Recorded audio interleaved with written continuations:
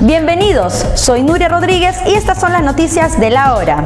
Vizcarra explicará situación interna del Perú ante la ONU, dice el canciller Néstor Popolizio.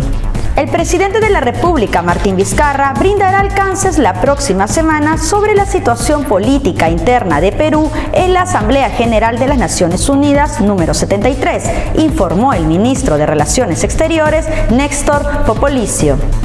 Investigarán a hijo de Alberto Santana, Coelet Santana. El Ministerio Público informó que la Fiscalía Provincial Penal de Lima abrió investigación de oficio a Coelet Robinson Santana Carvajal, hijo del pastor evangélico Alberto Santana e integrante de la Iglesia El Aposento Alto, por presuntos delitos de apología de violencia contra la mujer y discriminación por razón de sexo.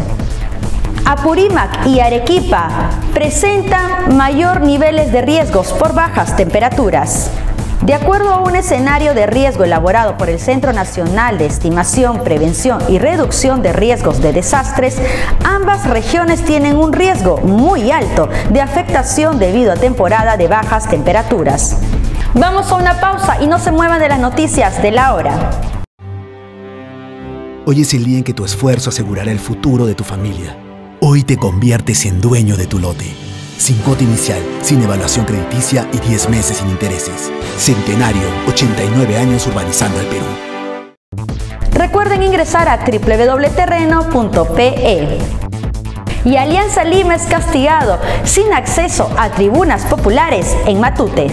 Fueron sancionados por los incidentes ocurridos el pasado fin de semana mientras se realizaba el partido entre el cuadro blanquiazul y Sporting Cristal por el torneo Clausura 2018. Y Gianmarco acaba de lanzar su canción Tú no te imaginas. Este es el segundo sencillo de su próximo material discográfico titulado Intuición, cuyo estreno oficial está previsto para los primeros días de octubre. Estas han sido las noticias de la hora. No olviden comentar y compartir.